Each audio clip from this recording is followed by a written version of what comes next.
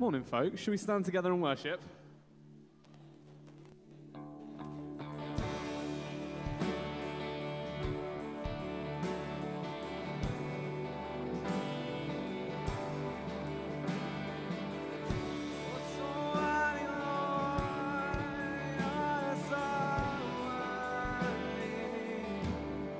Christ is my firm foundation, the rock on which I stand when everything around is shaken. And I've never been more glad that I put my faith in Jesus. He's never let me down, faithful through generations. So why would he fail now? He won't. He won't. Yes, I've still got joy in chaos. I've got peace that makes no sense, and I won't be going under. I'm not held by my own strength, 'cause I built my life on Jesus. He's never let me down, faithful through every season. So why would he fail now? He won't. Oh, he won't. And he won't. Oh, he won't fail. He won't fail. He won't fail. He won't. He won't fail.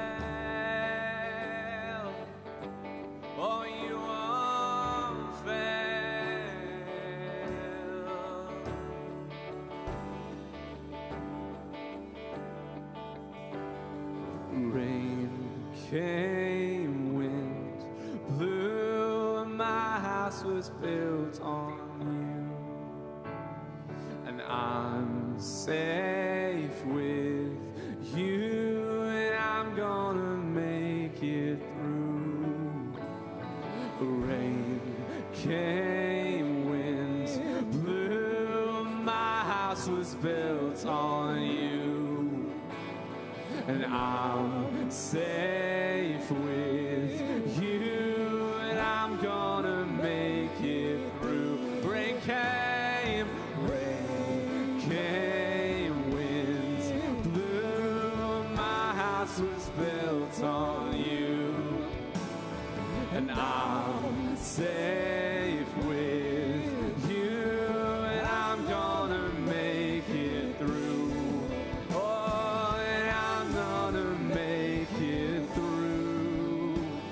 Yes, I'm gonna make it through. My house was built on you. Yes, I'm gonna make it through. This is my firm foundation, the rock on which I stand, and everything around me shaken. And I've never been more glad that I put my faith in Jesus. And he's never let me down, faithful through generations. So why would he fail now? He won't. He won't. He won't fail. Won't fail. He won't fail. He won't.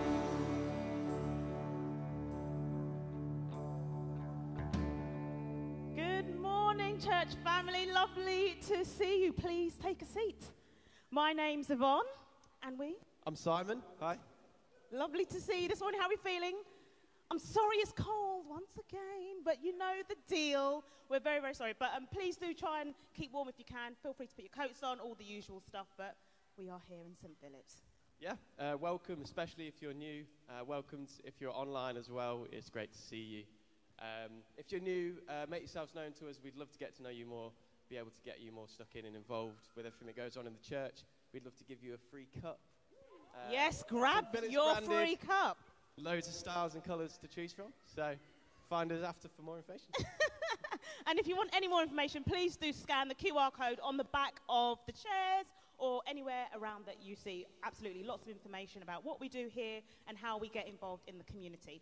Okay, as it's Easter, okay, so youth church, kids church, it's going to be done a little bit differently today. So if you've got mini kids that's between 0 and 5, the room is ready upstairs, but it needs to be supervised by you guys as parents, okay? But what we have done for you is we have set up a live stream, which means you can hear all the wonderful things that are happening in the service upstairs, but we would just ask that you stay with the children upstairs.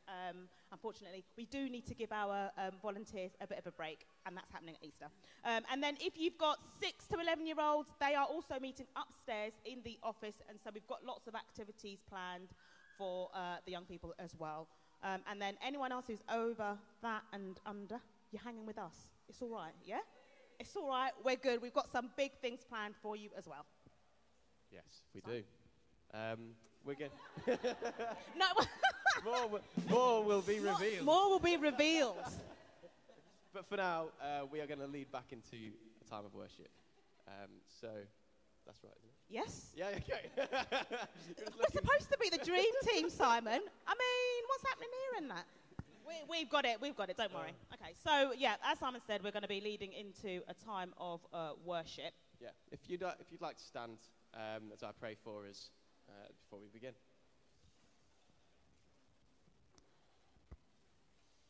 I just encourage you, if you feel comfortable to just open out your arms, your hands in front of you, like you're receiving a gift. Just, Holy Spirit, we welcome your presence here. Meet with us this morning, fill us afresh.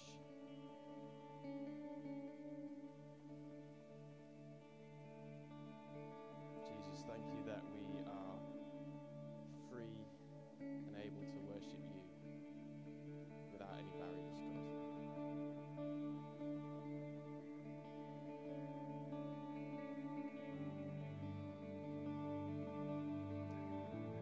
Thank you that you are alive and you love us and want to meet with us even here now this morning. Just Holy Spirit, come as we worship you. Amen.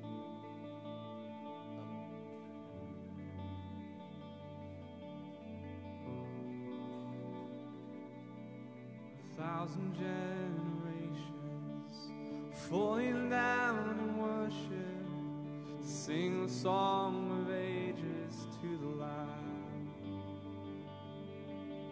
And all who've gone before us, and all who will believe, will sing the song of ages to the Lamb. Your name is the highest, your name is the greatest, your name stands above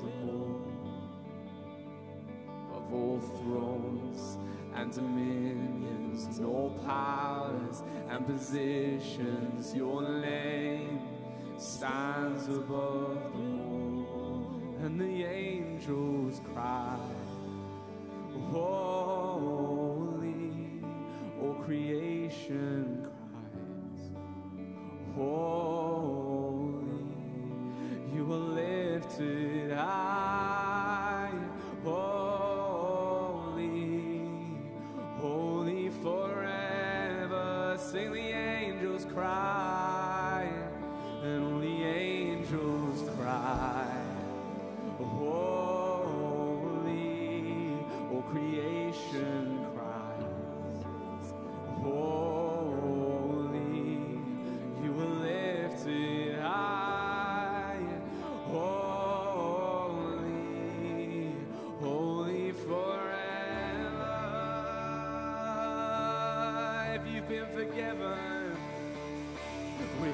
you've been forgiven, and if you've been redeemed, sing the song forever to the Lamb. And if you walk in freedom, and if you bear His name, sing the song forever to the Lamb. Yes, we'll sing the song forever and amen.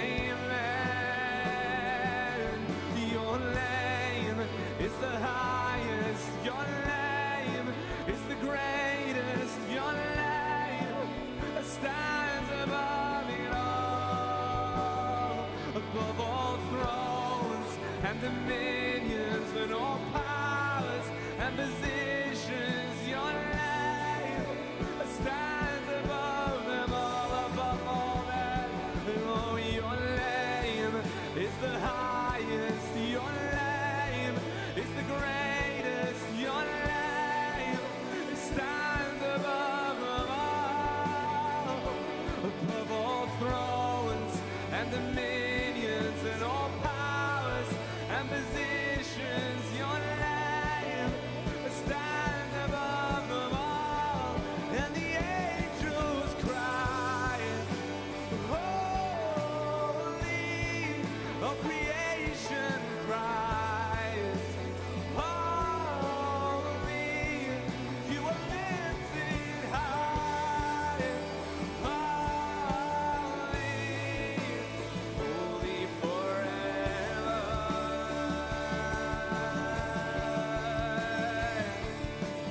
Your name is the highest, your name is the greatest, your name stands above them all, above all thrones and dominions and all powers and positions. Your name stands above them all.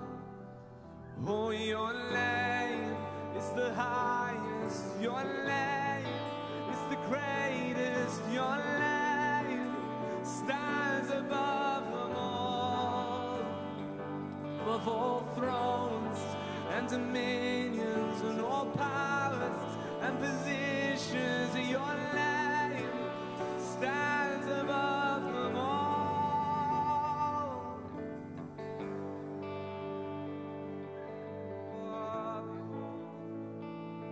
You're above it all. Oh, you're above it all. You're above it all. You're above it all.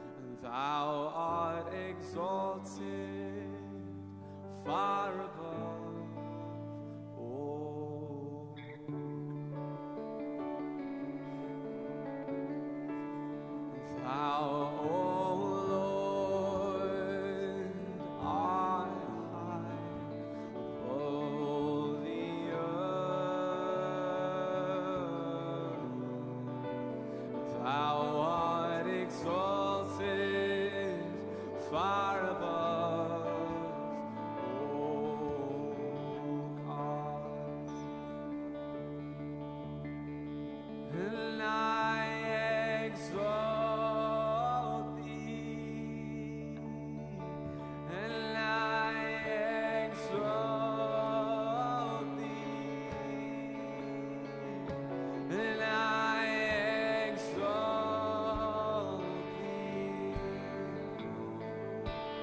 Oh Lord, I exalt thee, and I exalt thee, and I exalt thee. I exalt thee, Lord, and I exalt thee. Oh.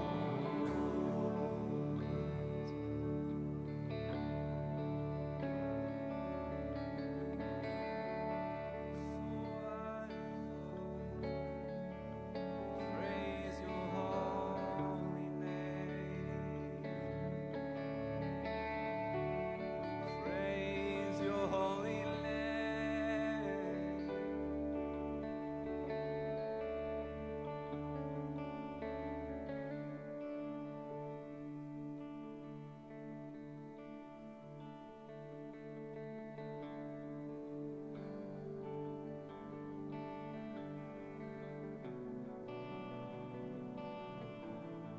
Would you show us your face?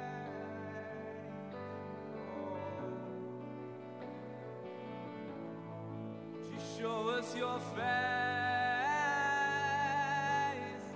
Oh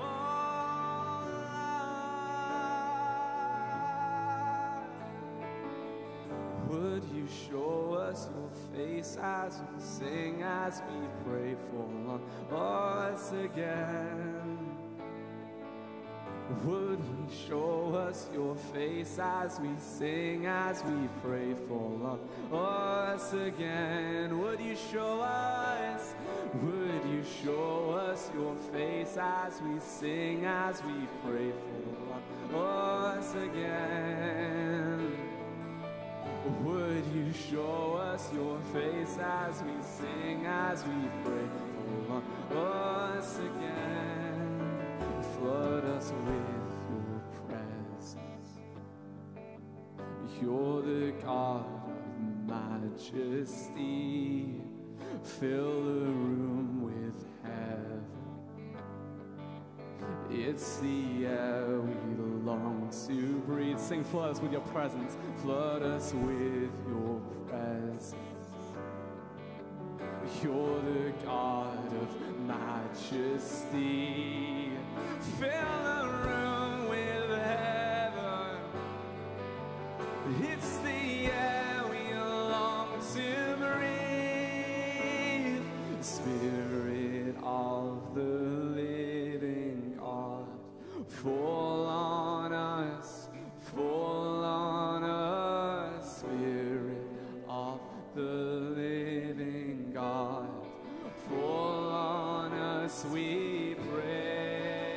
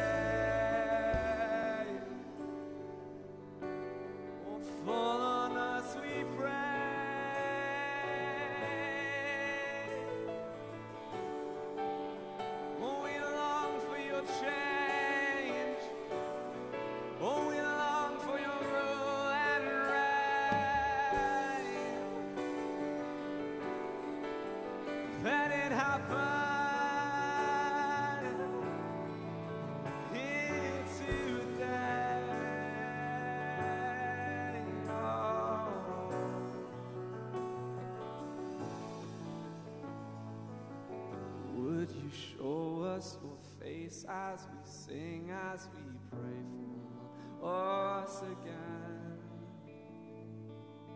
Would you show us your face as we sing, as we pray for us again? Would you show us your face as we sing, as we pray for us again? Would you show us your face as we sing, as we pray for us again? Spirit of the living God, fall on us, fall on us. Spirit of the living God, fall on us, we pray. Spirit of the living God, fall on us, fall on us. Spirit of the living God, fall on us, we pray.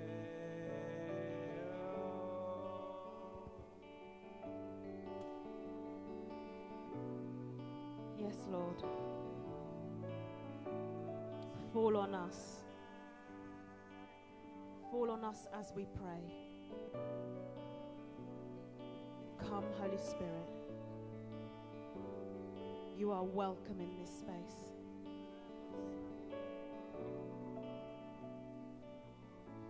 Father God, as we meet today, I pray that the Holy Spirit would come. I pray that the Holy Spirit would come in power. Fall on us here in Greater Manchester. Come like a rushing wind, Lord God, because we need you. Come, Holy Spirit. Come, Holy Spirit. Father God, I pray as we are singing worship to you, Lord, reaching out, asking for more of you, Lord God, I pray that you would speak to us. I pray that the Holy Spirit would fall on Manchester, Lord God, and waken us again, Lord, to your power and your presence, that you can come and heal relationships, Lord Jesus. Heal our bodies, Lord Jesus. Heal our minds and our spirit. Come, Holy Spirit, because we need you. Come, Holy Spirit. You are welcome. Father God, I pray that you would descend upon this building like we have never seen before. That you would open our hearts to hear your word, Lord God. That we would not shy away, but we would be open. That we would receive your word here in this space. Come, Holy Spirit, Father, because we need you. Manchester needs you. The world needs you. Father, we pray for peace. We pray for our leaders, Lord God. We pray for a reconciliation, Lord, of relationships, of countries, of power and of peace. Come, Holy Spirit, because we need you. Come, Holy Spirit, you are welcome. We can do nothing without you, Lord God. Come, Holy Spirit, you are welcome in this space. Thank you, Lord. Thank you, Jesus. We pray and we wait in expectation because you will do it. There is power in the name of Jesus Christ, and we call upon that power now. Come, Lord. Come, Holy Spirit. Come, Holy Spirit. Thank you, Jesus. Come, Holy Spirit. You satisfy my soul. And only you satisfy. We need you, Lord. Thank you, Jesus. Only you satisfy this soul. And only you satisfy. So, Father, as we prepare our hearts to hear the word, Lord, I pray that you would open us. If there are some of us that are feeling closed off, I pray that we would just lift our heads and open our hearts and say, maybe this could be the message that can change things. Maybe this is the opportunity where things are going to change. Father, open every one of our hearts to receive your Lord, to receive your message, to receive your word, because you can do it. There is power in the name of Jesus Christ. And we thank you, Lord. In your mighty name. Amen. Gareth?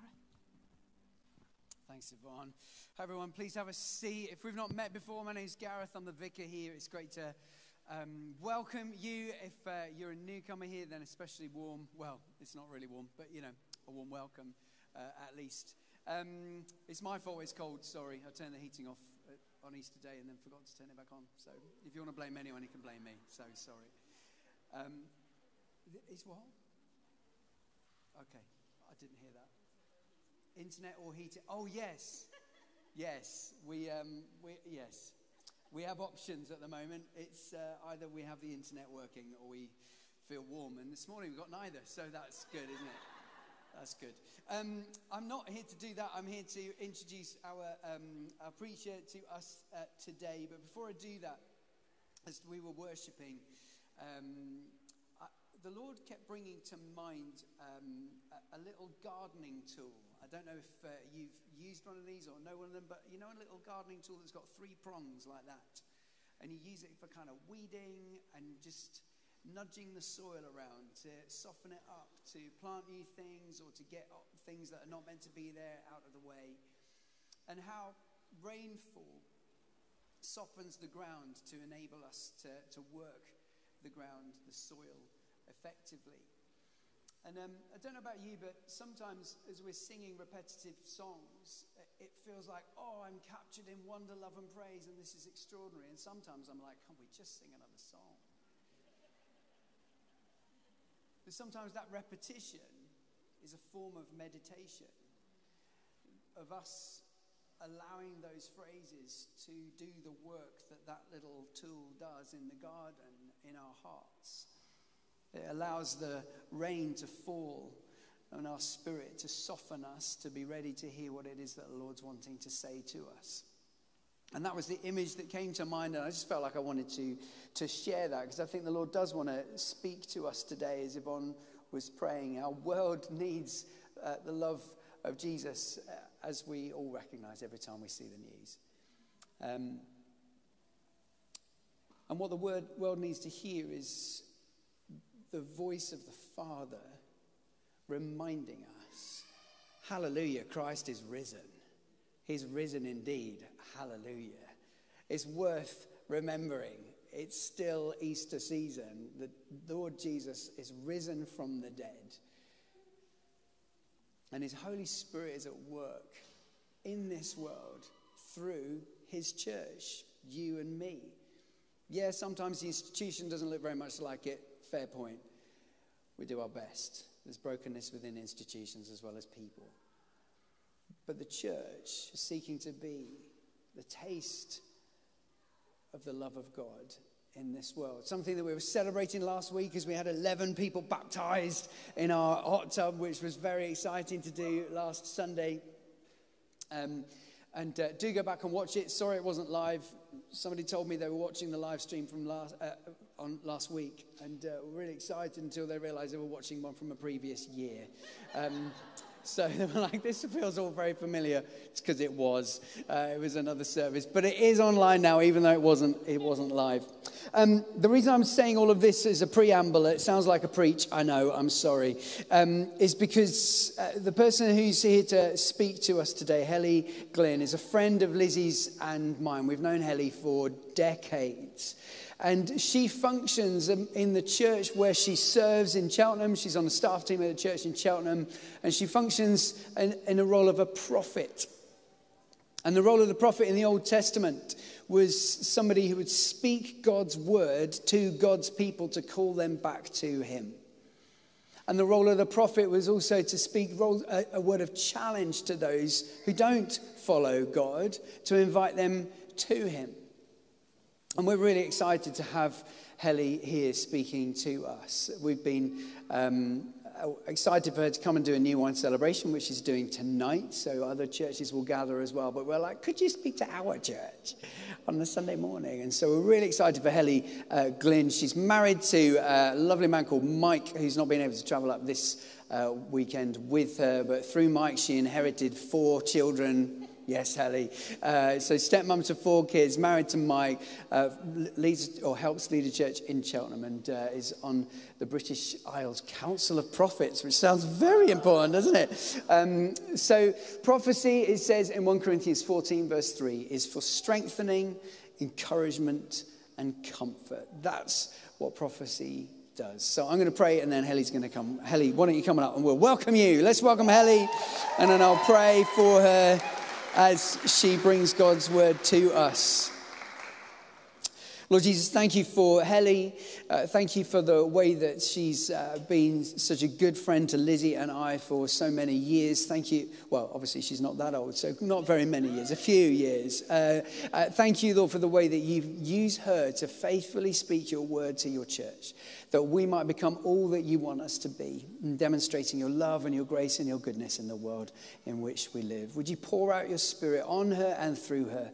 In Jesus' name we pray. Amen. Amen. I was trying to work out the actual facts and numbers. Oh, thanks, Lizzie. And I reckon it's about 20 years we've been doing leadership together around. So that's quite... That's obviously only 5. My husband said, get all your rubbish jokes out at the beginning. I was like on strict instructions. I'm not sure I can do that because I just think I'm really funny sometimes. And I'm actually not, so just humour me, guys. Hello, nice to be with you. What a fabulous building. I mean, it's very grand. I know, slightly cold. I'm glad you got the blankets on. Well done, girls. So, yes, I've been really listening to the Holy Spirit for you guys, and so I've got a sort of a sense of what I think the Lord wants to say through a very random passage, so you'll have to just humour me on that one as well, I'm afraid. But I thought I'd introduce you to my family first. Is that okay to put the slide up? Can you see them? There they are. So I got these for free, 4 free children. Send instructions for teenagers, please, if you've got any, because I didn't get the memo. But yeah, this is my husband, and he can't be here because he sells paintball kit, and their orders are very busy. So he's quite stressed about tomorrow morning's unboxing of lots of guns in, like, sounds a bit awful to say that, but yeah. And wheels, electric unicycles that can go really fast in a forest at like 60 miles an hour. So if you want a midlife crisis toy, my husband's the man. But yeah, so he's busy doing that. And then I did also get in trouble for showing this slide once before when I was visiting a church. And apparently, like the little guy, the furry guy, obviously, in the corner, the hamster, that was bought for my stepdaughter Bells, but it's obviously mine now. And apparently that's bigger than all the children on the photo. So that shows who gives me the most affection. Although he did bite my dad the other day, so that was a bit awkward. Anyway, moving on, you don't need to know about my hamster. Let's get to the word of the Lord. Anyway, does anyone feel like they could appreciate or do with not just the wisdom of people and the opinions of people, but the wisdom of God? Does anyone feel like they can get a lot of knowledge about anything, but could really do with some supernatural, sharp, clear knowledge that God has? I'm here to tell you God can do that. And I'm a result of that, not me personally, although I was very prayed for by my parents, so it's like a miracle, but that's a whole nother story. But I have really felt God at various times in my life give me some clarity and some direction on things that none of my friends were giving me, even though they were really well-meaning. And I've had wisdom from God to do things or have a sudden thought that I thought, I know that did not come from me. And it's just had a really great result in another, what could have gone one of two ways. And so I really think we're in an era in the church where we need to be hearing the voice of God. It's easy to tell God how we feel. It's easy to be in a community and chat and process things through. And both of those things are extremely important, don't get me wrong. But unless we have a two-way conversation with God, we haven't really got a relationship with him. Because all through the Bible, I won't go through everything. I was thinking I'll do a whole, go from Genesis right to Revelation of all the times God speaks. And it would be like me firing one of my husband's paintball guns at you and just be like, because there is so many times where God is speaking. It's endless. And so we have to realize from Scripture, there is a template of the Lord wanting to talk with us, his people, his children. And so if you feel like I could do with a bit of excitement or I could do with a bit of sharpness in hearing the voice of God, welcome to the family today. I'm in the same place and I'm just really excited about what God wants to say. So I thought I'd start off with just a scripture from Jeremiah 33 that just kind of basically summarizes it for me. He says, this is what Jeremiah is saying about what God is saying, really. So he's passing it on, which is all a prophet is. You hear God, you pass it on. So he says this, the Lord who made the earth, the Lord who formed it, who established it. Listen to these phrases. He formed it, he established it. The Lord is his name. He is the Lord. He says this, call to me and I will answer. I will show you great, unsearchable things you do not know. That's both spine-tinglingly terrifying and also utterly incredibly exciting, isn't it? And so do you believe that Jesus, by his Spirit today, wants to talk with you? He does. He will. And I've got a verse to back it up. You'll be pleased to know. Jesus himself in John 10 says, my sheep hear my voice. I know them and they follow me. So a couple of examples from the Bible where God gives supernatural wisdom and supernatural knowledge. So Solomon he asked for wisdom from God, didn't he? And he had this weird situation where two women came squabbling over a baby. Whose is the baby? Have you ever read a weirder bit? That's my baby. No, that's my baby. No, I want that baby. No, it's mine. And, welcome to the world of humanity where we're squabbling over something. This was a baby. And then Solomon just had this sudden, because he'd asked for wisdom, he had this sudden thought, supernatural thought from God. Well, I'll suggest I won't actually do this, but this will be the baiting question. Why don't we cut the baby in half? Don't try this at home, kids. And actually, it exposed who was the real mum. Now, in your wildest imaginations, would you have ever thought that could be the strategy to work out who's the real mum?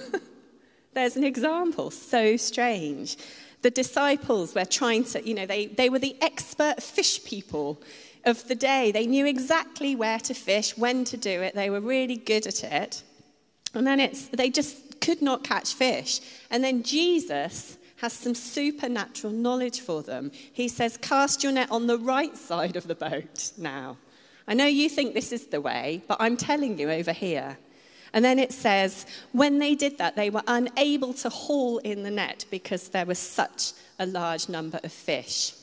So God cares about our work provision and our resourcing because he wants to speak very clearly into it. Now, my husband, during COVID, before COVID, he's a prayerful man, and I'm not sure he would have said that this was a word of knowledge, but he ended up buying a paintball gun and stocking it into his company. And it turned out to be the most sought-after paintball gun during the whole of COVID. And he'd had this idea, which probably felt a bit of a weird idea to buy in that stock. And it turned out it shot their sales through the roof in COVID. to the point where they were able to buy a warehouse when their one that they had been renting had doubled in rent. It was like God was just like bam, bam, bam, bam, bam. And it all came through a little key of unlocking. Here's a good idea. And he wouldn't have known that.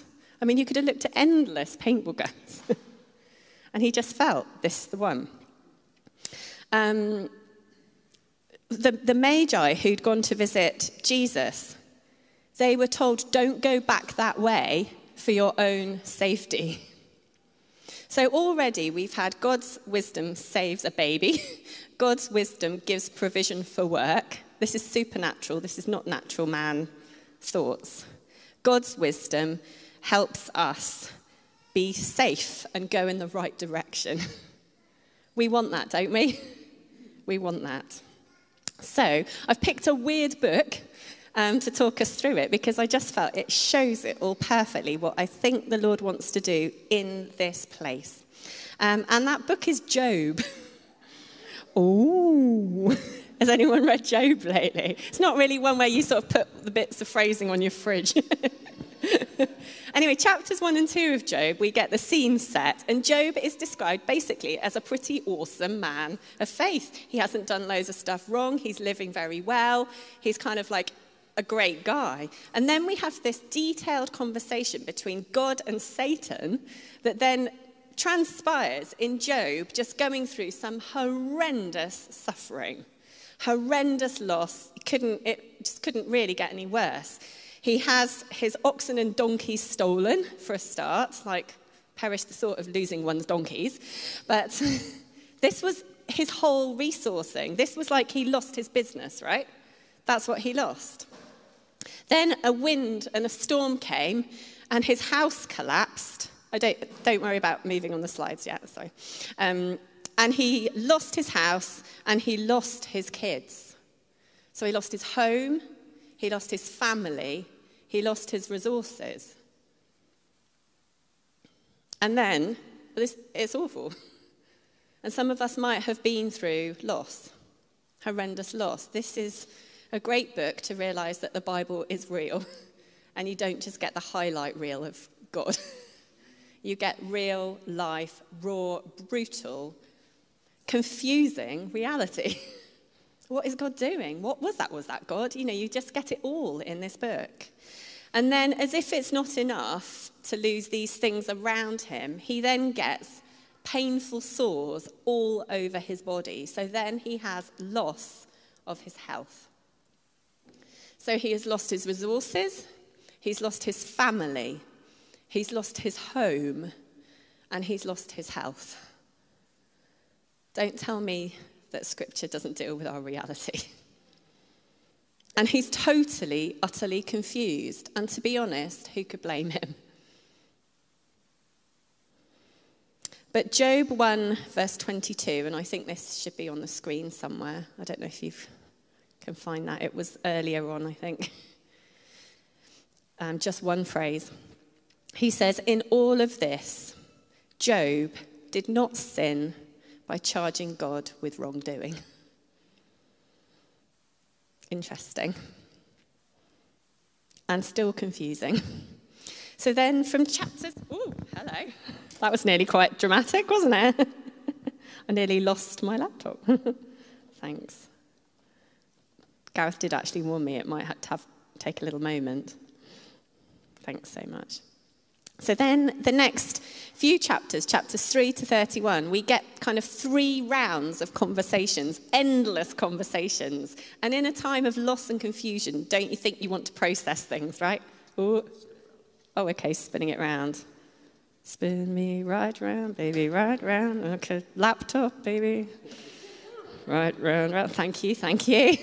Also do singing. This is my audition for the worship act. No, don't worry. Don't give up your day job. Oh, dear.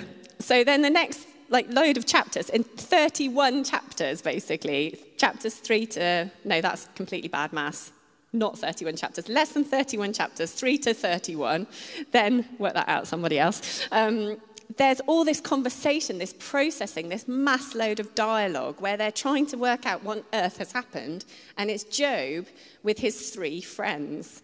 And this is where it gets so interesting, because then you've got all this narration, all this commentary, all this processing of all of the problems. And I don't know about you, but I do love a good process. I love thrashing things out, and I like to hear what people have to say about things that might help my situation. And that's really where we start this. So the slide will be Job 2, if I can't really see whether that's gone up. Oh, you're way ahead. That's it. So they came to him, and this is what it says. They saw him from a distance. These are his 3 friends. They could hardly recognize him. They began to weep aloud. They tore their robes. They sprinkled dust on their heads. They sat on the ground with him for 7 days and 7 nights. Because it had been brutal. They sat with him.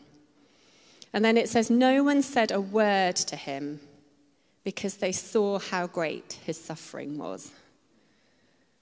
You feel the pain of this, don't you? It's really hard. And then his friends start to speak. And bless them, they're trying their best to help him work through some difficult, painful trauma. And so, first of all, we have, well, I haven't kind of put it in order. I've just done the highlight reel of what they said, because some of it made me just hear myself. So, first of all, they had Eliphaz the Temanite. And he said, one of his pieces that he said to Job was, your wickedness must be so great. Your sins must be endless. And then, rather charmingly, he listed them all. And sometimes you sort of think, oh, maybe all these problems are caused by me. And actually, to be honest, sometimes problems are caused by us. And so he was trying. Then Bildad comes along. And he said, well, maybe if you prayed more, this wouldn't have happened, or you could get yourself out of this. If you seek God earnestly, if you plead with the Almighty, if you're pure and upright, then maybe God will rouse himself on your behalf and restore you to your prosperous state. Bless Bildad, he's trying as well. Then you have Zophar, who said, look, God's doubtless punishing you far less than you deserve. So basically he's saying, I think it could have been worse. And these are called his friends. And sometimes we say, oh, well, it could have maybe been worse. You try to find a way of saying, oh, don't worry, it can be worse. So I see myself in all of these. And I've heard my friends bring some of these. Not exactly these words, but, you know, because they're trying to help. They're watching this awful, brutal situation. And then you get a guy called Elihu, who said, I always do that. And he's not sort of quite as bad as the others with his advice, but he's still quite annoyed at Job. Because Job, he's thinking, is justifying himself rather than Job. And then he's also thinking, oh, now I'm annoyed at your friends as well, because they're basically just saying it's your fault. But then he says this amazing phrase.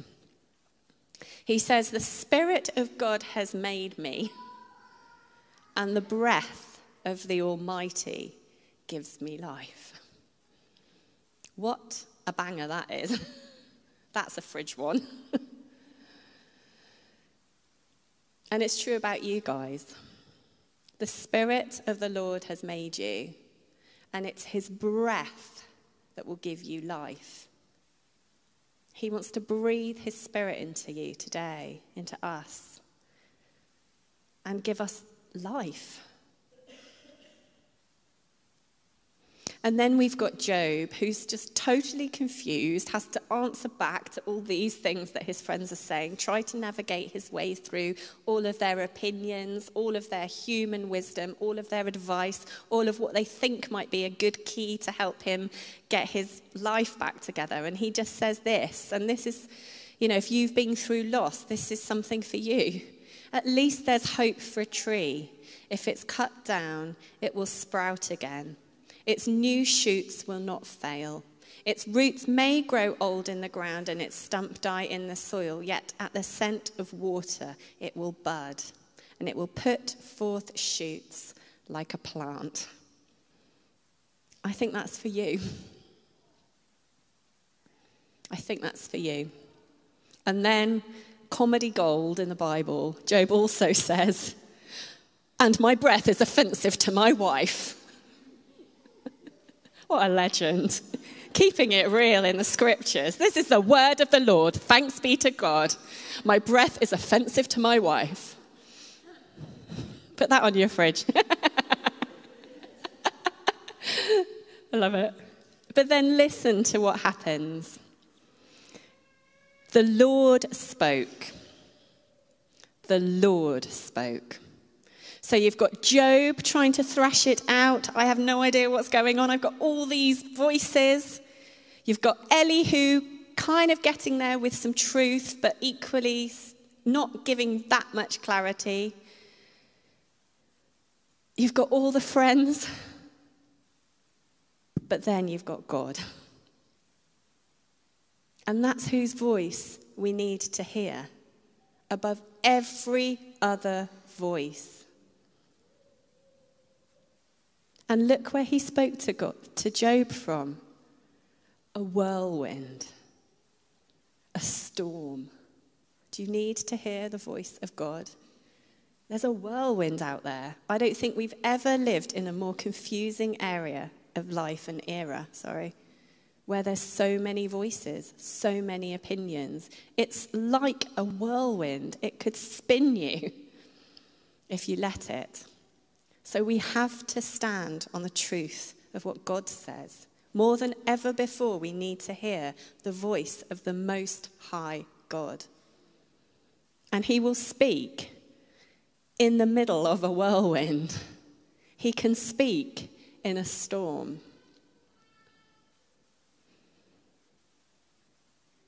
And some of the things he says to Job are quite strange because you don't even feel like he's answering. But in chapter 38, he says to Job, sorry, who is this that is obscuring my plans and words without knowledge? Brace yourself like a man. I'll question you and you'll answer me. He's kind of like, sit up, Job. You are a son of the Most High God. You are not meant to be crawling around on the floor. And let me ask you questions. I am a God who can speak with you. And then he says, were you there when I laid the earth's foundations? Tell me if you understand. Did you know who marked off the earth's dimensions? Surely you know. Who stretched it out like a measuring line? Do you have an arm like God's? And can your voice thunder like his? Quite challenging, isn't it? But don't we need to have perspective on who our God is? Don't we need to remember that he's not down here? He's the Most High God. He's in charge of it all. And then he points to some strange things to contextualize what's happened to Job. He starts listing things that he's created and listing things that are operational in the world. And he talks about these strange, monstrous creatures called a behemoth and a leviathan. And he says, look at this behemoth. There's power in its belly muscles, its tail sways like cedar, its bones are tubes of bronze, it's got limbs like rods of iron. Terrifying. And then he talks about Leviathan, and he says, could you pull that Leviathan with a fish hook? Could you tie its tongue? Its fiery snorting smoke, you'll be marked by its teeth if you get too close. Even water starts to boil because of the commotion it makes. It can stir things up in the depths. I wonder if any of you guys have felt you've taken a hit from a behemoth or a leviathan. And then he says these words. This is God's words. Everything under heaven belongs to me. This earth is the Lord's and everything in it.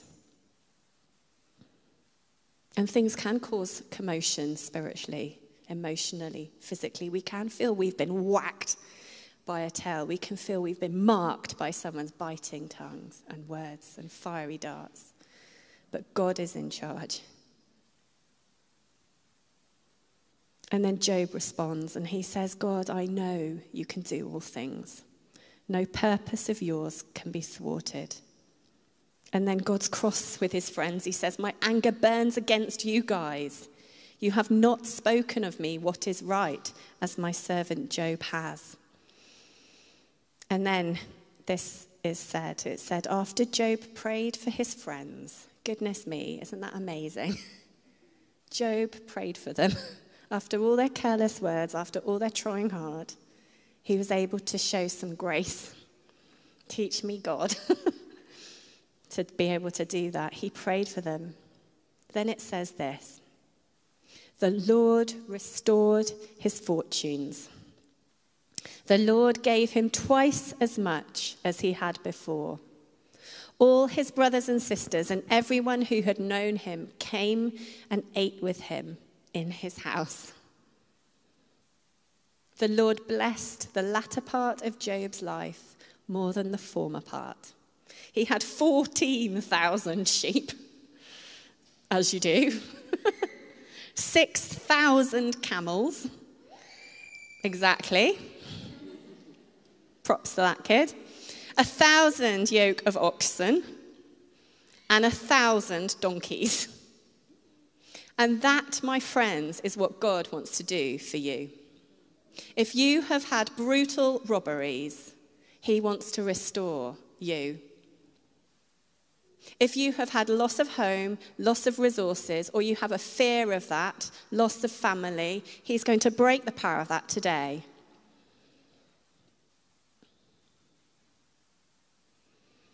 And he doesn't just restore what's now. He's conscious of what will come after you, because you will leave a legacy. You will not leave a debt.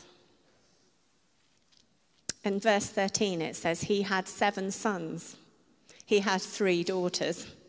The first daughter he named Jemima, which means peace. He was leaving a legacy of a dove of peace, and so will you. He had a second daughter called Kezia, which randomly meant the bark of a cassia tree and cinnamon spice. But I looked into it. It's strong, it's durable, it's resilient. And what you will leave and the legacy that comes out of you because the Spirit of God gives you life will be peace, will be strength, will be dignity, will be a scent and an aroma, because it also meant cinnamon. You will leave a fragrance, like something in the atmosphere. His third daughter was called Keren Hapu, or words to that effect. I'm not a Hebrew scholar. Which meant the horn of Amathea, which was like this amazing container that contained basically like makeup. And you'll be a container of colour and beauty. Because you are made in the image of the Most High God. And John 10:10 says that the thief comes to steal. He comes to kill. He comes to destroy. Be on your watch for those raging monsters in this world. But take full authority as a child of the Most High God and take up your shield of faith. Again, do not let fear take a hold. God says that actually is quite a demonic spirit. He said he did not give you a spirit of fear. He gave you a spirit of power, of love, and a sound mind. And if you've got fear, it means you've got the wrong spirit in operation in you. He wants to swap it over today. It's like, I will put my spirit in you, and I love you so much. There is no one better in this world that could care for you than our God. He's the source of the resources, not the resource themselves. And verse 15 in one of these final chapters of Job says, nowhere in all the land were found women as beautiful as Job's daughters. There's a beauty in you that will come from you that is birthed by God. You're beautiful to him. You'll leave a legacy in this land. You'll leave the footprints of Jesus. And it says their father granted them an inheritance along with their brothers. Unheard of back then. And I feel the way that the Lord wants to resource you and redeem your lives is to give you a ridiculous, abundant amount of resources. Not just physical, but spiritually, emotionally, physically. And one of the pictures I had when I was praying for you guys, and a phrase I got was gifts galore. And I saw this church being wrapped up like a present with red ribbon. And I walked in and I thought, oh, there's red everywhere, interesting. And God was undoing the ribbon, and all the sides of the box, the sides of this church were flapping open. And out of here was coming like yellow, blue, pink. And I heard God say, gifts galore. And what he wants to put in you and unwrap in you today is a ridiculous, abundant amount of gifts from the Holy Spirit. And one of those gifts is the gift of hearing the voice of God. For you, for your safety, for your provision, for your direction, but also for others. To tell others, this is what your Father God says about you. And then listen to this. This is Job 42. After this, Job lived 140 years. Good luck. He saw his children and their children to the 4th generation. So he saw the legacy. And I pray over you guys, you'll see the legacy. And then Job died, an old man, full of years. Isn't that fabulous? And I'm telling you, this is a prophetic preach. This is what God wants to do in you and through you. And so he wants to unbox these gifts. Let me remind you what some of them are. These are the supernatural spiritual gifts. There's other gifts, but this is my briefing. Listen to this. Each one of you is given the manifestation of the Spirit. That means the showing off, making known of God. How cool is that? You get to demonstrate God. And these are some of the ways. And it's for the common good. So it's not just for you. It's way wider than you. You're not just here for you. Don't be ridiculous. You're here for so many others. So to one, there's given the Spirit a message of supernatural wisdom. If you need wisdom, God is unboxing it today. To another, supernatural knowledge. To another, faith. Faith's a gift. Does anyone need faith? It's here. To another, healing. To another, miraculous powers. We could do with that in our lifetime, couldn't we? See, this sounds fun, right? This is colour, this is life, this is fun, this is living. To another, prophecy, speaking and hearing from God. To another, distinguishing spirits, knowing right from wrong. Don't we need that? To another, speaking in different kinds of tongues. How cool! To another, being able to interpret tongues. All of these are work of the one and the same Spirit. He distributes them to each one just as he determines. Just as a body, though one, has many parts, all of its many parts form one body. You are essential here today. And if you're watching online, essential. Just as it is with Christ. For we were baptized by one Spirit to form one body, whether we're Jews or Gentiles, slaves or free. We're all given the one Spirit to drink. And you are the body of Christ. You are. You are walking, talking Jesus right now. Jesus is with the Father and he said, tag, you're it now. Here's my Spirit. Do the things. Each of you is part of it. So let me tell you some fun stories. Psalm 139 says, before a word's on my tongue, you know it, Lord. You hem me in behind and before. You've laid your hand on me. Such knowledge is too wonderful for me. I can't attain it. But by the Spirit of God, he says, I know them. I know you. Let me share. And it's incredible. So I was once talking to a lady, and as I was in this conversation, I was like, this is so weird, but I just get the phrase, Arthur's farm, Arthur's forest. Does that mean anything to you?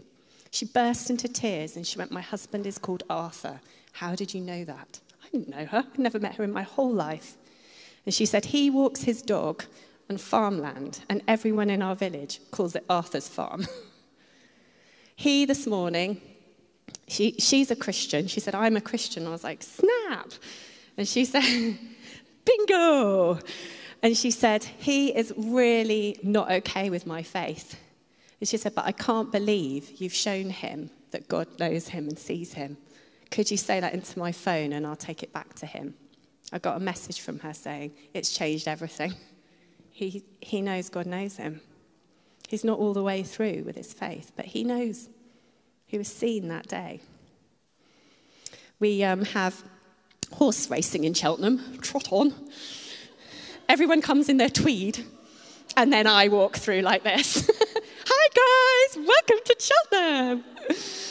And I was taking a little team out to pray on the streets. I was like, let's go. There's thousands of people we don't know. We are absolutely poised to ask God for secret information about people and go and tell them. And then we can say, there is a God who is relentlessly pursuing you. He knows you. He loves you. He's calling you home.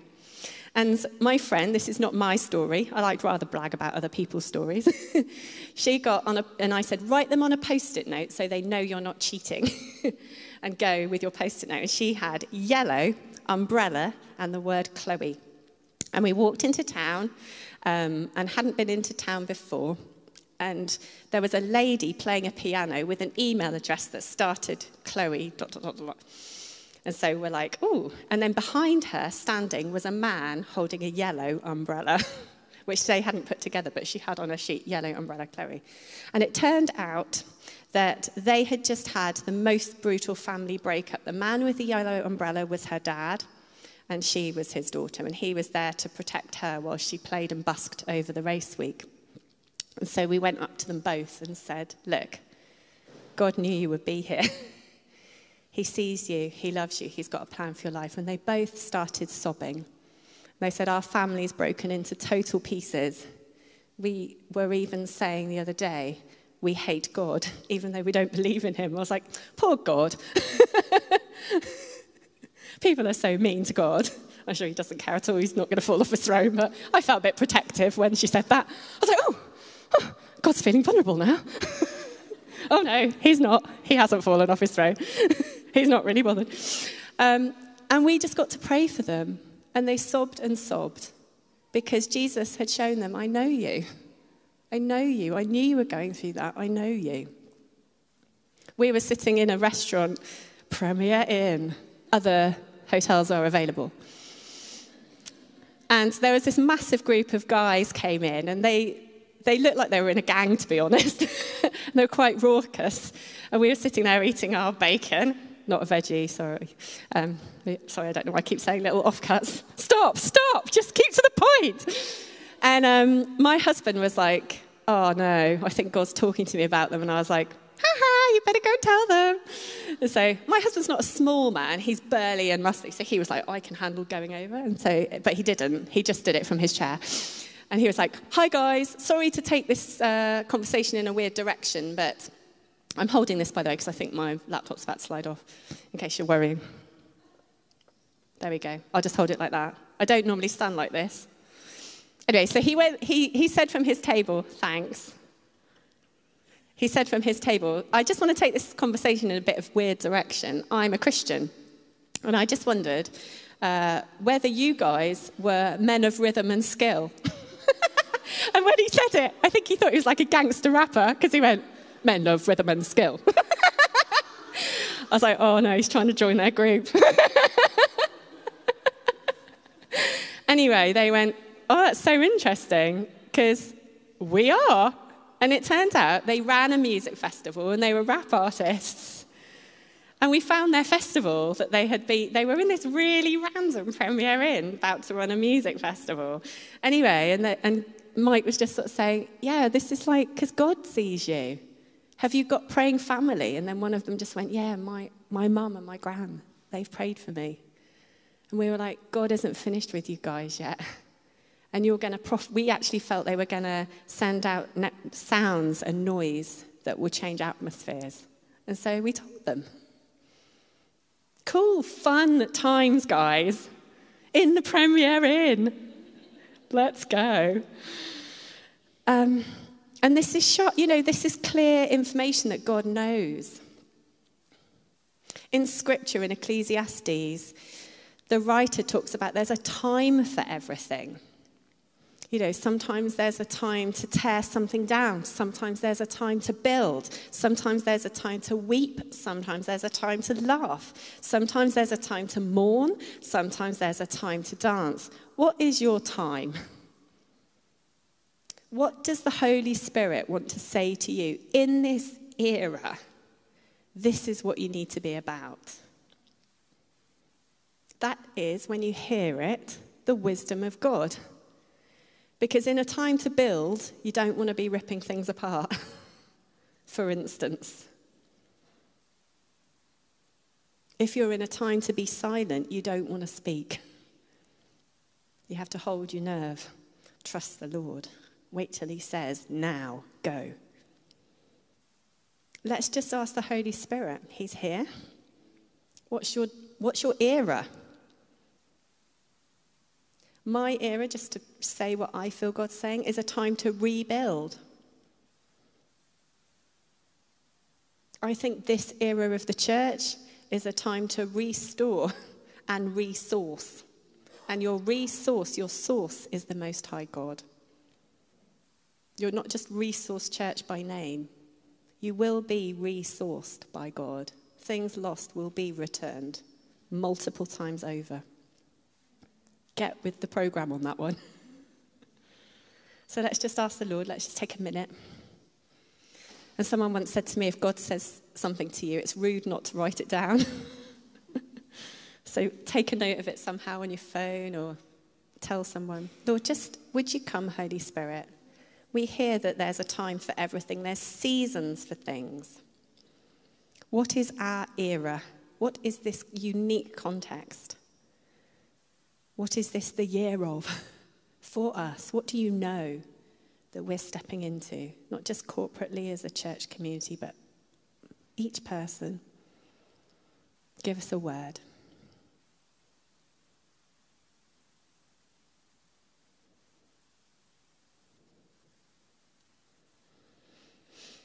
A time to finish the sentence, God. I feel like someone's got a time to grow. You thought that and then you were like, oh, I don't think that's God. That was God.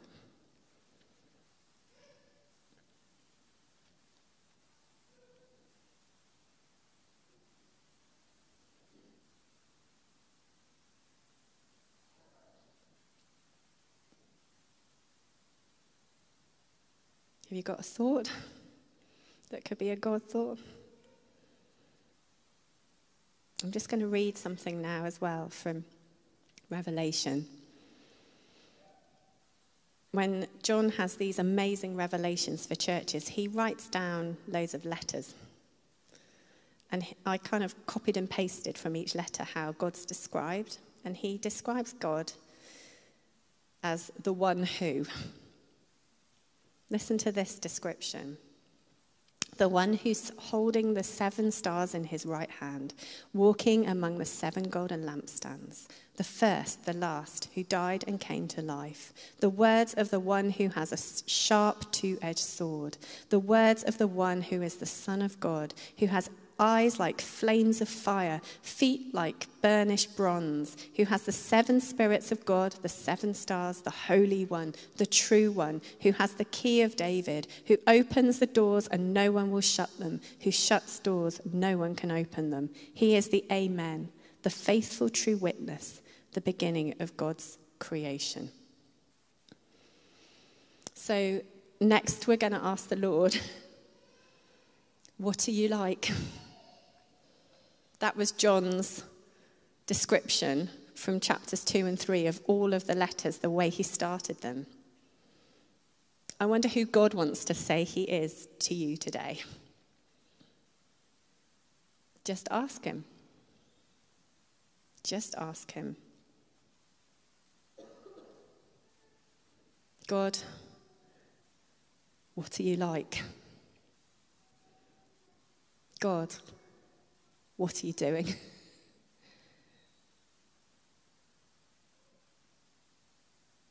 And it's said in Revelation that God was seated on the throne saying, I am making all things new.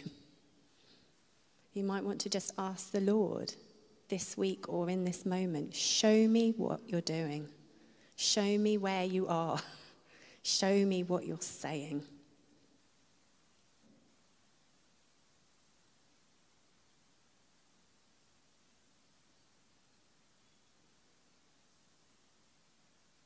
Just ask him now.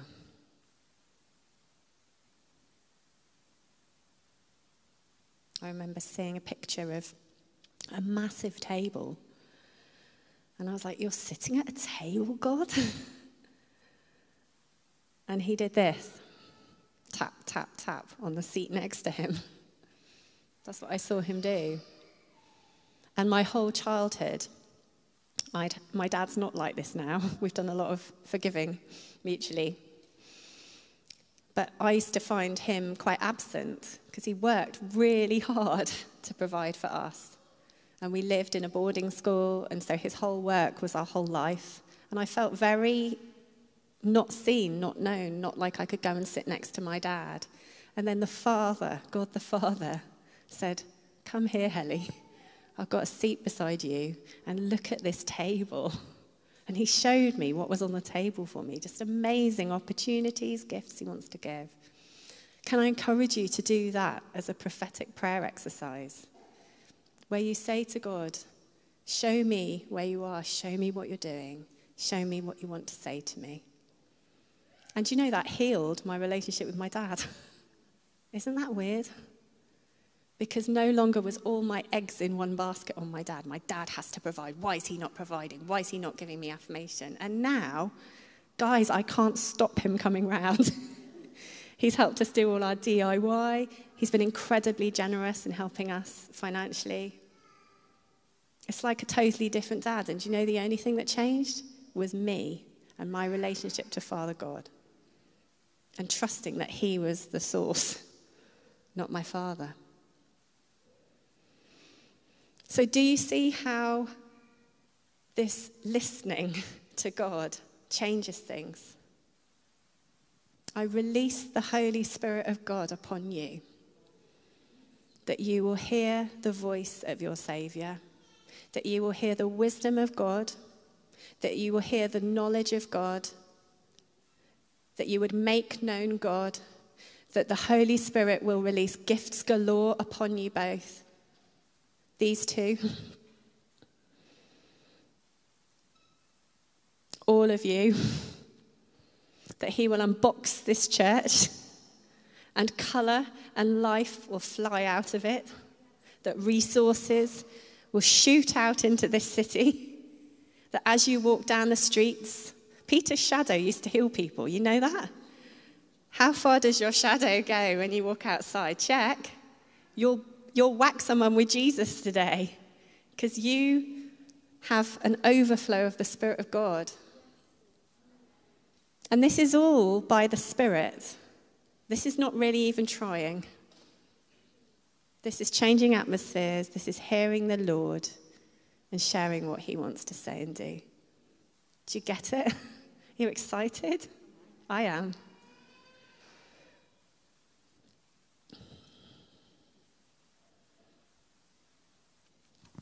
Yeah, thank you, Lord. Thanks, Hellie, for that incredibly inspiring and encouraging word. We're going to enter into some time of response now with some worship. just as we start that, a couple of people have had some words. So is Sally around? Oh, yeah. Sorry, I couldn't see you. I'd actually passed the message on, thinking I didn't have to get over. Here we are.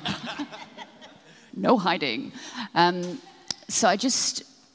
I've had this sort of on my heart, and it's not gone, and it's actually got much stronger today. And I feel like God is saying, when Jesus was in the wilderness for 40 days and 40 nights, he then was tempted by the devil. The devil knows the Bible inside out. So we have to be aware of that and know that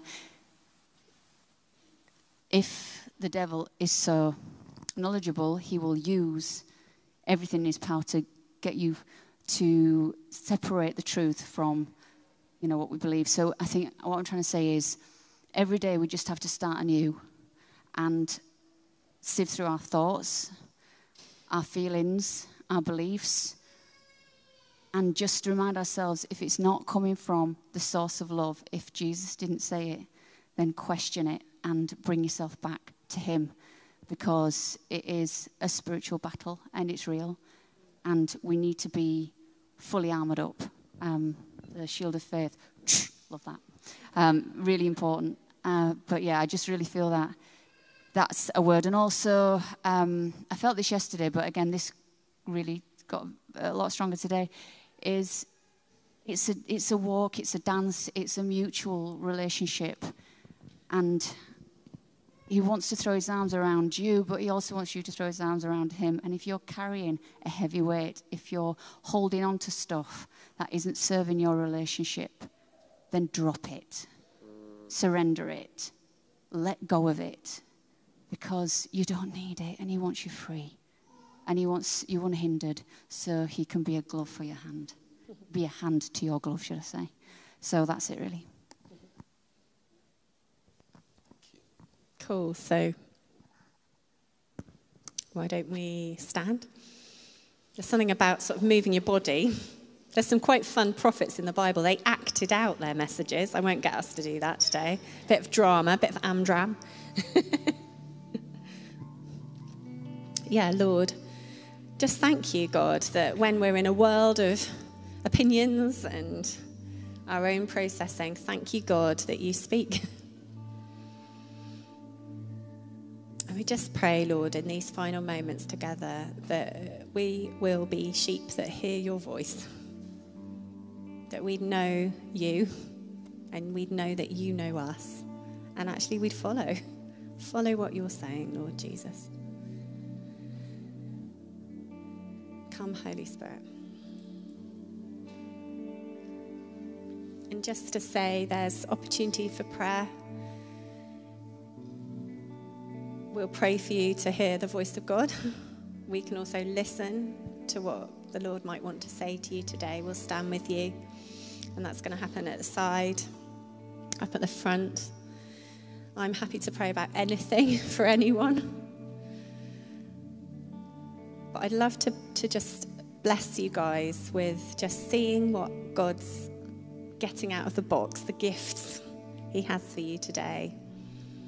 So Jesus, thank you. Thank you that you are the giver of life. And we lift our eyes to you, God.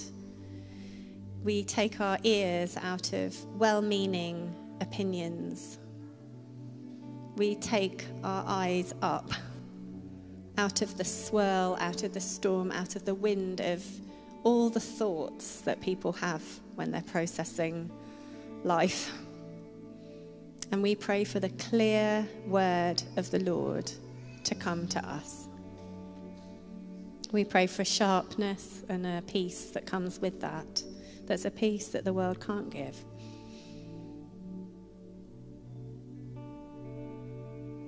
And so as we worship you, Lord, we just ask that phrases will come to mind, scriptures will come to mind, your direction will come to mind, your supernatural wisdom will come to mind.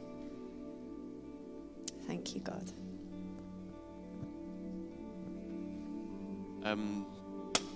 Just as HELLIE was speaking as well, I had a picture of of hot coals, like burning white hot. And I think it was a picture of, I think, just a new understanding of God's reverence and his power and his awe and his might. Maybe during the service today you felt that, or suddenly felt a new realization of maybe who God is to you, or just something just kind of floored you or wowed you. And I pictured these coals kind of covering the floor, this hot, like, bright white ash burning with such fire that it was pure. I felt God maybe saying, if people feel that they had a similar wow moment of, wow, God, this is you. Or, wow, God, this is the Father that I want to know, that I want to put my trust in. If you had a moment like that this morning, I really encourage you to come and kneel at these coals, or if you don't feel comfortable to do that, come over to the side to pray, and I'd love to pray with you. But yeah, just as we start to worship now, if you really felt God speaking to you through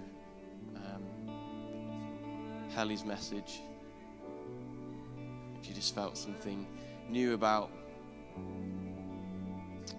his presence or his love in your life, just don't leave here without kind of pressing into that more.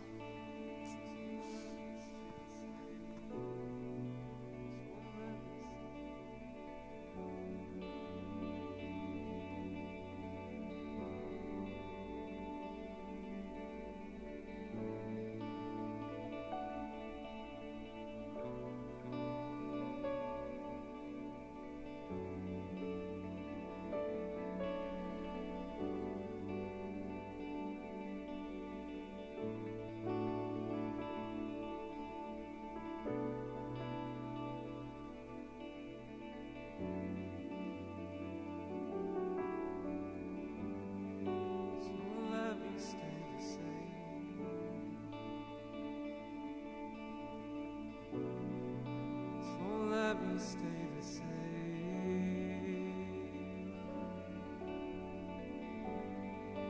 So let me stay the same.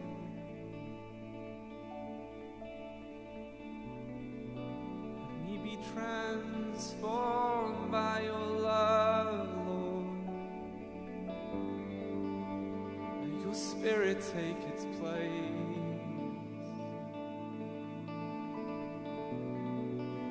Your Spirit take its place.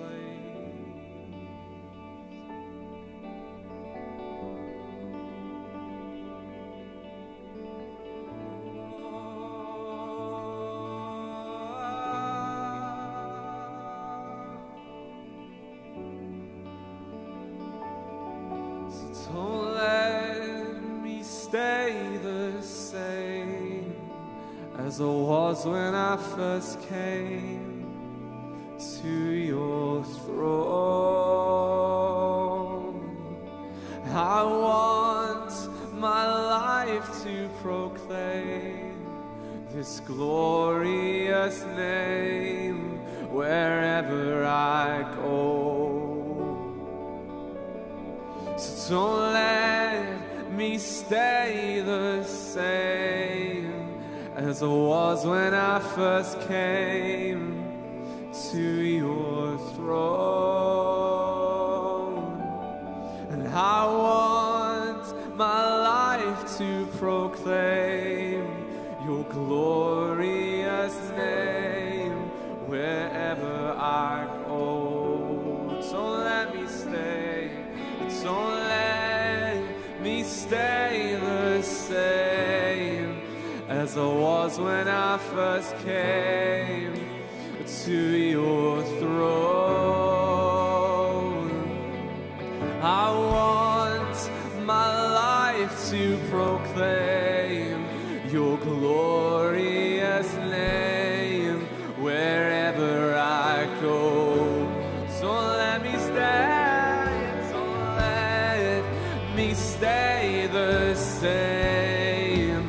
as I was when I first came to your throne. I want my life to proclaim your glorious name wherever I go. So let me stay, don't let me stay the same as I was when I first came to your throne. And I want my life to proclaim your glorious name wherever I go. Holy Spirit, come and flood every part of us. Holy Spirit, come and flood every part of us. Oh, and Holy Spirit, come and flood every part of us. And Holy Spirit, come and flood every part of us.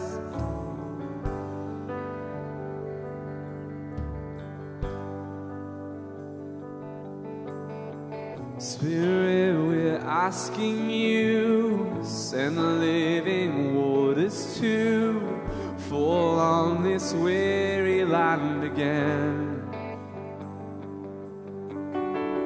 We need what's in your heart. It's not just your gifts we want. Please come and visit as the rain fall on us, we pray. Holy Spirit, come and flood every part of us.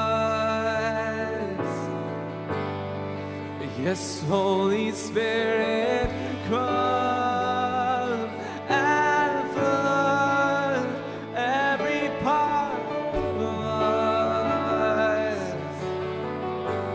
Spirit, it's you. Spirit, it's you we lead, like fountains from the deep, flow as a river running wide. Please share what's in your heart, we'll yield to what you want. Your words are leadership and life. So come and purify. And Holy Spirit, come and flood every part of us. Oh, and Holy Spirit, come and flood every part of us. Holy Spirit, come, and Holy Spirit, come and flood every part of us. Oh, and Holy Spirit, come and flood every part of us. You are when, you are when. You are wind and you are fire. You are presence, you are power. Come rest upon your church again. Oh, you are healer, you are helper. You are comfort, you are shelter. Restore our hearts in reverence. You are when, you are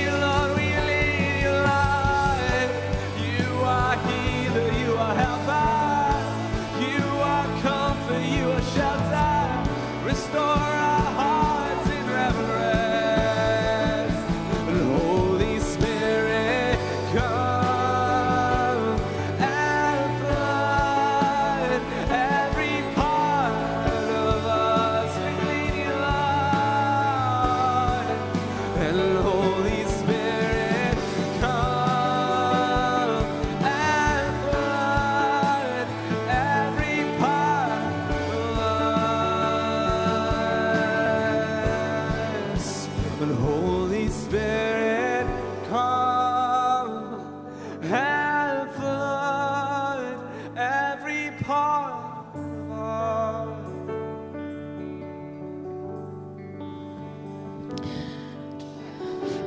Holy Spirit, come flood every part of us. The Holy Spirit is here. He is present. And if you are in the midst of prayer and doing business with God, we ask you to continue doing that, because he wants to heal you. He wants to work on you. And a couple more words that we want to share. One of them was that the battle is already won. There is someone here who is struggling and feeling that they have to overcome, but actually the battle is already won. You can walk through it with the Lord Jesus by your side, because the battle is won. And we've got one more. Okay, so I've been seeing pictures of eagles this week. I noticed it at the Easter Sunday service, and God really drew me to this eagle here. And then my sister mentioned it randomly throughout the week about eagles. And then something popped up on my Instagram yesterday. It's all about eagles. I'm like, what are you saying, God? And I've just been prayed for, and I've just been praying myself. And the little bit of research that I've done, eagles can see really clearly. They have such strong vision. They can see for miles and miles and miles. They soar high. Sorry, the Holy Spirit's just... they soar high because the Holy Spirit's wind lifts them. And I believe that's a word for the church. That if we would ride on the currents that God's giving us, we can see into the distance. We can see up ahead. We can see the things that he wants us to pray into. The things that he wants us to demolish, to set up things in advance before attacks hit. And I just want to pray that over us as a church. Lord, I thank you that you give us these gifts. I thank you that you give us vision, and you give us wisdom in how to use the gifts as well.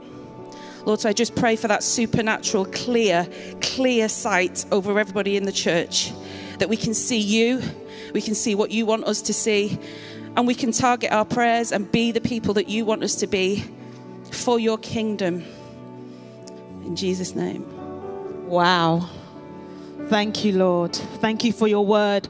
Thank you for your encouragement. And Lord, send us out into this week, Lord, because we thank you for all that you're doing with us today. The power of your Holy Spirit is here, and it is present. Simon. Yeah. Amen. Amen. So for those of us who are not in prayer, please do take a seat. I mean, church was on fire. Oh, I loved it today. Sorry, I'm all over it. Before we call it a day, we've got a couple of notices. So firstly, our annual parochial church meeting. Oh, you said our that, APC, right? That's right, isn't it? APCM, yeah, got it, there we go. It's next Sunday, but there is a bit of tenseness. Yeah. What is also happening next Sunday, Yvonne? It is the Manchester Marathon. Woo, woo. But Simon did do last year, didn't you? Did you do it last year? Or 2 years ago? Was it last year? 2 years ago. I mean, we do have a runner in our midst, but it just means it's going to cause a bit of havoc trying to get to church on Sunday. So we're giving you some advanced notice. Please plan your route. I'm going to have to walk. It's not too bad. It's fine, honestly. But yeah, so just be prepared. But if you are coming to the meeting, just be aware that the Manchester Marathon roads will be closed. Yeah. So yeah, the church meeting will be happening directly after the service. Okay. And then HELLIE will be speaking again tonight. It's our new wine celebration, and apparently there is a different message. So we should all be encouraged to come along again to hear the message. So yeah, it's not just for anyone else that's coming. Actually, we should be encouraged, as this is our church, that we should attend also. So if you are free, it would be great if you could come along tonight and join in with the new wine celebration. And with that in mind, we're going to finish off with the Lord's Prayer and send you off into the week with some lovely messages from God. So, our Father in heaven, hallowed be your name. Your kingdom come, your will be done on earth as in heaven. Give us today our daily bread. Forgive us our sins as we forgive those who sin against us. Lead us not into temptation, but deliver us from evil. For the kingdom, the power, and the glory are yours. Amen. Amen. Gareth is there? Yeah. Oh. Right here. Thanks. Why don't we stand for a blessing before we head out into our week? Great thing about Easter is a season. It's not just a day. The next 6 weeks are weeks of celebration of Jesus' resurrection. So may the God of peace, who brought again from the dead our Lord Jesus, that great shepherd of the sheep, through the blood of the eternal covenant, make you perfect in every good work, to do his will, working in you that which is well-pleasing in his sight. And the blessing of God Almighty, the Father, the Son, and the Holy Spirit be among you and remain with you now and always. Amen.